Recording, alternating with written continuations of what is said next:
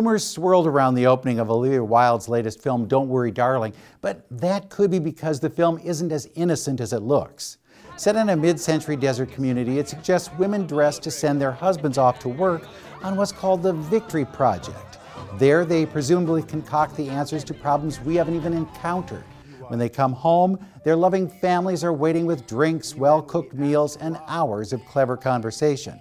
It's an odd Betty Crocker-like existence that suggests all is not well, and soon enough, a newcomer named Alice, played by Florence Pugh, discovers a friend has mental issues. Instead of helping her, others shun her. By the time Alice sizes up the situation, well, it's too late.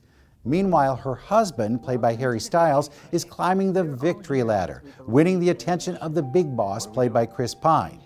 Wilde, who also stars as Alice's friend Bunny, doesn't tip her hand through a good 3/4 of the film. There's something afoot, but what? Others have suggested this is a Stepford Wives world, but the women who live in it manage to have perpetual spa days and don't really mind house parties with the neighbors. So what then is going on?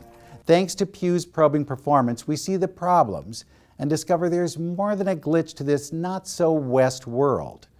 Through her own breakdown, she's able to get at the truth and learn who's doing what and why. Not quite as clever as Jordan Peele's Get Out, Don't Worry Darling does have an agenda, but it takes too long to introduce it.